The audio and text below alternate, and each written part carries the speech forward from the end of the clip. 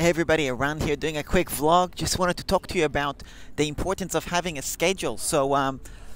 I'm now done 9 to 5, doing a 9 to 5 job, and it's obviously different because I don't have all day to produce on my online business and so on. My hours is not as flexible, so having an exact schedule is really important. So now, an example is now is 8 p.m. at night.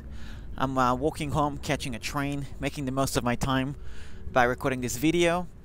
When I'm on the train, I might answer emails, might answer some things on Facebook, might create the thumbnail for this video that I'm gonna post.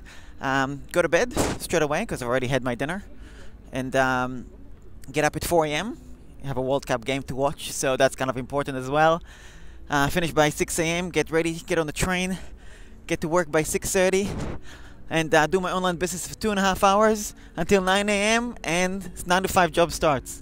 So there you go. It's really important, you know, when you have a schedule, you gotta just cramp everything in and just do it anyway. So yeah, I'm pretty excited. I know it's a lot of work to do all this, but I'm fine. I don't mind putting the work. I don't mind having a bit of a, you know, run from here to there and everywhere. It's all going to be worth it in the end, and that's what counts.